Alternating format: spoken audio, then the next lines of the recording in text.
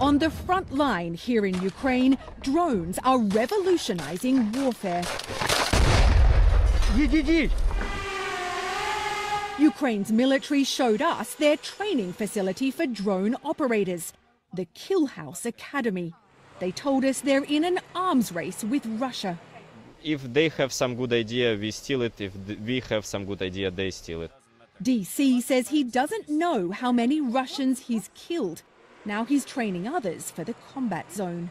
It's the future. Already it's a reality. You have to become unmanned, because if you use manpower, it will only get you so far. Drones are a way of leveling the battlefield for the outnumbered Ukrainians.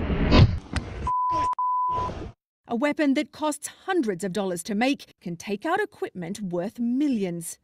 By some estimates, drones account for 80% of military casualties here. Beginning with more rudimentary versions at the start of the war,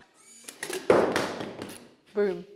now Ukraine's thought to produce millions of them a year. It's even been called a drone superpower. The technology's so advanced, both sides are using drones to hunt down individual soldiers.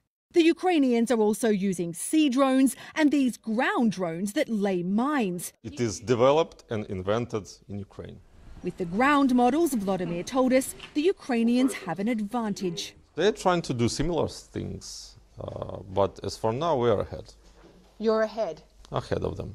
We've heard from the US military that they're watching the front line here closely and learning from the Ukrainians.